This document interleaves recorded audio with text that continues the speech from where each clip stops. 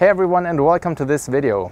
I recently read through one of my favorite general aviation magazines and came across the latest sales figures that the general aviation industry has achieved in 2020. By looking through these numbers, I surprisingly found out that the Cessna 172S is still the single most sold airplane in its class. Only Cirrus sold more of their SR-22 series, who is clearly playing in a bit of a different league there.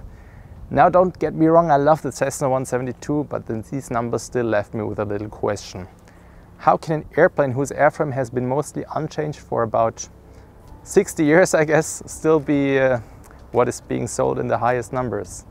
Is the general aviation industry really that non-innovative, or are pilots and flight schools owners maybe just a little traditional and maybe uninspired with their buying decisions?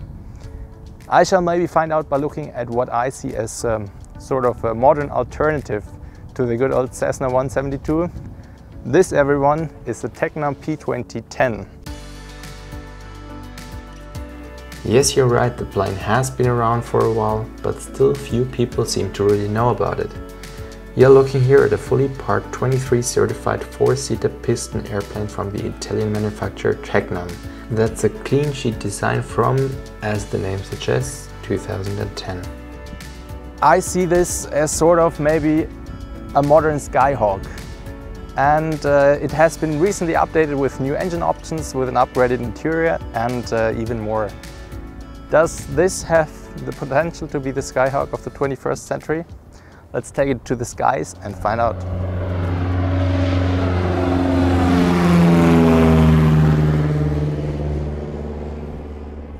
Now, before I'm getting airborne with Thierry, the CEO of one of Switzerland's biggest flight schools located here in Bâle, who has recently purchased this beauty here as his fourth Tecnam for his flight school, I shall give you a quick tour around this beauty. I need to mention this airplane is literally only a few weeks old, and I'm very excited to be able to take a flight in it. Let's have a look around. One of the main differences compared to the otherwise similar Cessna piston planes is the fuselage. While the high-wing Classic from Wichita in Kansas is an all-metal airplane, the Italian opponent's fuselage is made from carbon fiber, while the wings are also metal. Tecnam claims to make best use of the advantages of each material. The easy-to-repair metal at the wings, so hanger and handling damage won't cause you much trouble, while the lightweight and streamlined carbon fiber fuselage will give you a more useful load and an increased performance. Before ordering this plane, you'll have the choice between three engine options. You can either have a 180 horsepower like mkII 360, which, unlike in the IO360 in the Cessna 172, can also burn unleaded MoGas.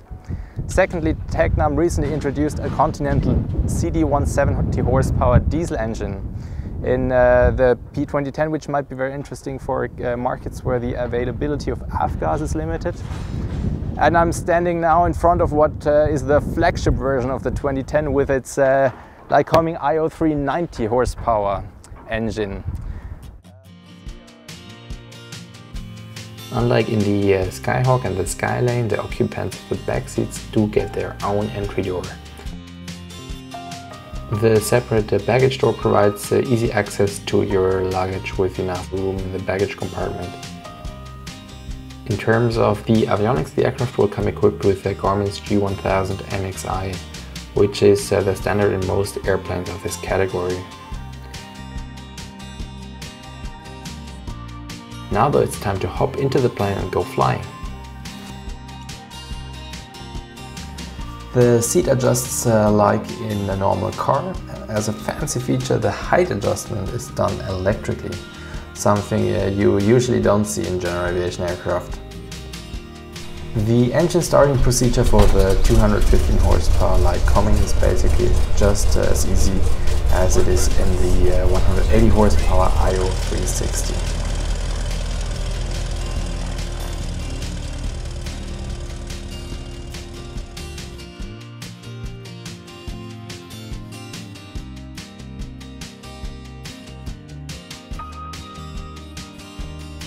The Tecnam has a castering nose gear actually, so unlike in the Cessna 172 you will be using differential braking for steering, and I can tell that for now it feels really natural and really good after all.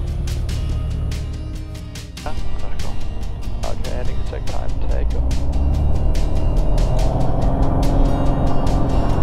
Alright, engine instruments checking the green. And the airspeed is alive, about 55 rotation. There it is. 73. We departed out of runway 33 in Ball. With its most powerful engine version, the P2010 accelerates nicely, and once the flaps are retracted and you have accelerated to about 85 to 90 knots, it climbs quite well with an average rate of 800 to 900 feet per minute. We took a right turn out and departed Ball's airspace along Route Sierra with a very beautiful view over Switzerland's third largest city.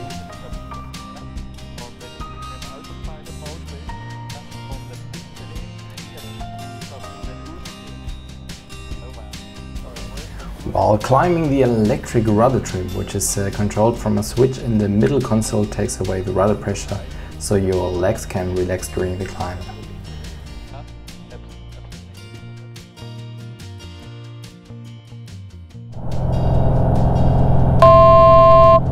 It's really loud in here. Ja, dat kreeg ze wanneer doen ze. We gaan je alles proberen. Ja. Het is catastrofe. The Garmin G1000 will advise you with an oil alert over the loudspeakers once you're approaching the pre-selected altitude.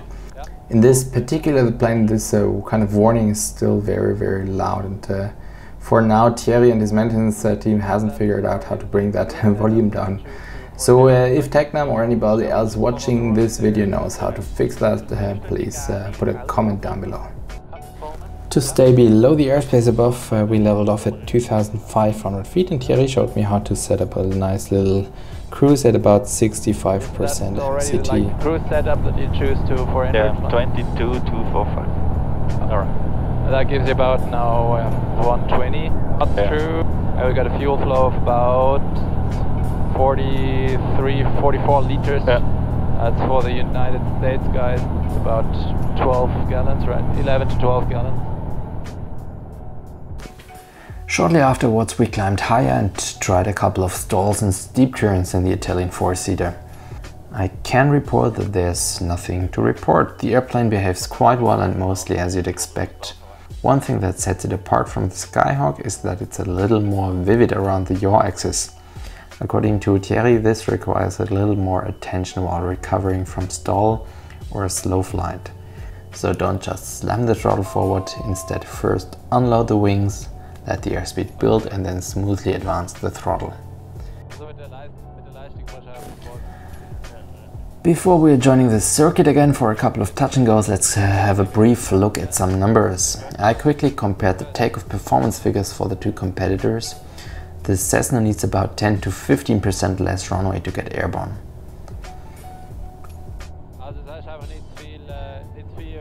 When looking at the cruise speed while comparing both planes with their 180 horsepower Lycomings, Tecnam wins with an advantage of around about 10 knots true airspeed.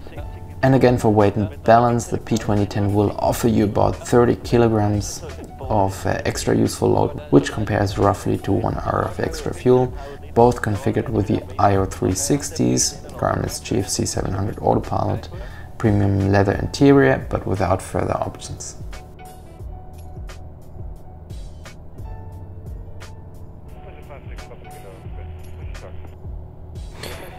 Now this last slide here shows two things. First of all, how incredibly expensive planes in this category have become these days.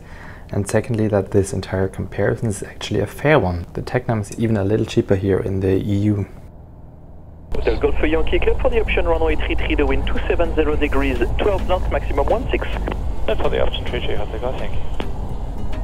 75 is final speed for flaps full, right? Exactly. Days between 80 and 85. Yep, flaps landing slightly high. So you can see we're back in the circuit for some touch and goes. Thierry explained that landing the Tecnam will work best if you're not trying to flare it as long as humanly possible, but instead to let it settle down once it's ready to do so. The reason for that is that the P2010 will again be a little more sensitive and tends to get lively around its yaw axis shortly before reaching stall speed. So leaving just a tiny little bit of power until initiating the flare, let the pitch come up and have it settle down smoothly.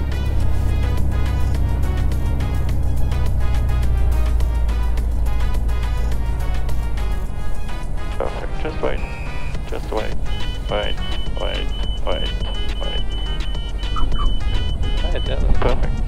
Flaps rolling forward.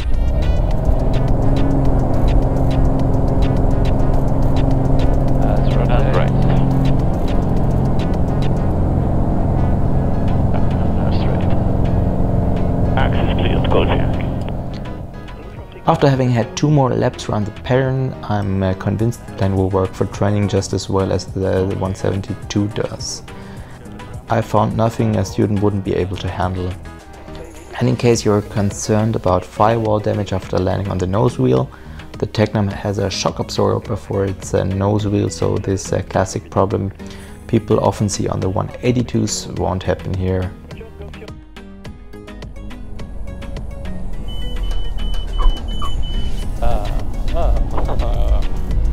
Okay, that's gonna be echo and then coming closer.